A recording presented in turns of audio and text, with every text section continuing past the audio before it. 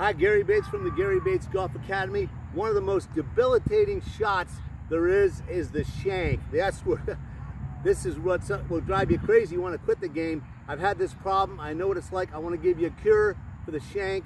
If you have a shank, this is what you want to do. First thing I always do is move people generally just a little further from the ball. Typically, they're just too close to it. When you set up, you want about a fist and a thumb from your left thigh to the grip end of the club. I'll see a lot of people up too close. Well, that's going to hit it right off the hosel. So first thing, move back a little bit further. The second thing is get yourself some feedback. So what I like to do is put another ball next to this ball with a ball about a distance of a ball between them, and you're going to try to hit this inside ball without hitting the outside. So you're training with some feedback. That's always super important.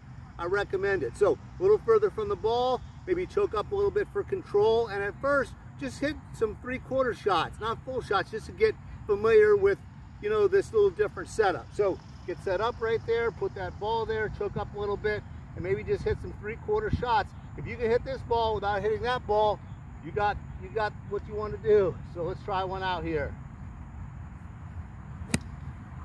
Hit the ball on the ground, good strike, and no shank. So hope that helps you, and we'll see you soon.